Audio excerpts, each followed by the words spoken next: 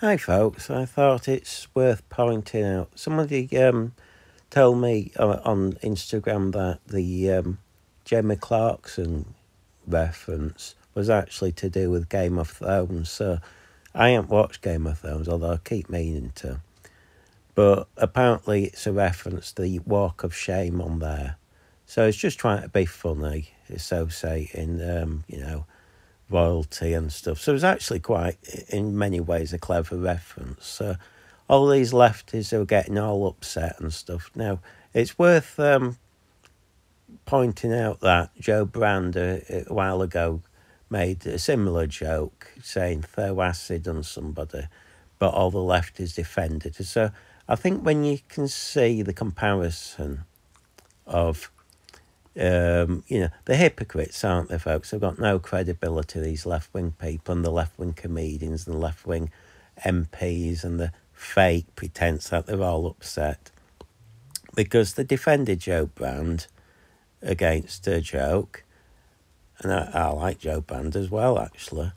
But, the hypocrites, because they'll defend one person but not somebody else who's actually making a Game of Thrones reference to royalty, blah, blah, blah. So, you can go shove your fake pretense, I'm all upset up here, where, because you're hypocrites and fake, and it's just pretense, and we all see through you, and you just, like I say, these people have got no credibility, and they've got no, it's just, I'll pretend to be upset for the media so I can look like a good person. And it just makes you look like you're just a hypocrite. Anyway, folks, we can see really what these people are like. So in many ways, it was a bad one.